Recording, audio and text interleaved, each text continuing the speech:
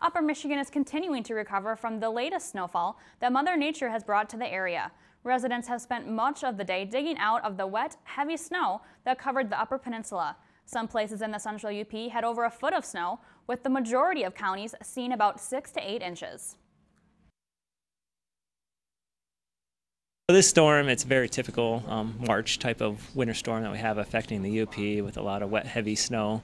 The storm itself is on the wane now, and so it is departing the area. Actually moved out of the area generally for most of the UP a little bit quicker than what we were thinking, but it's still left behind enough snow and enough slop to create quite a few problems earlier today. Last year at this time, snow was melting at a record pace, and temperatures were all at all-time highs. The Weather Service says it is unlikely that last year's warm March weather will repeat itself.